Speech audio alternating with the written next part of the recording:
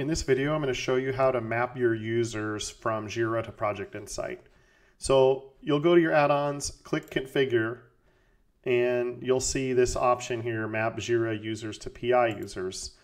And this will show you all of the mapped users. At the bottom here, these are the users we've already mapped. It has their name, what their Jira name is, their Jira ID, and then over here, their Project Insight username and the Project Insight email. You can unmap somebody.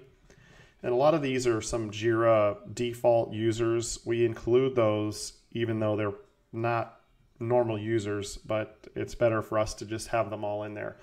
If any maps are, if we have an email that matches, we will put in here under mapped, we'll say proposed, and there's an option there at the top to just accept all proposed users, which you would want to do in that case. I've already mapped these users, so it's not there. I just needed to show you where to go to map users. If you click this option here, it'll create inactive users for all these users. Probably you don't want to do that unless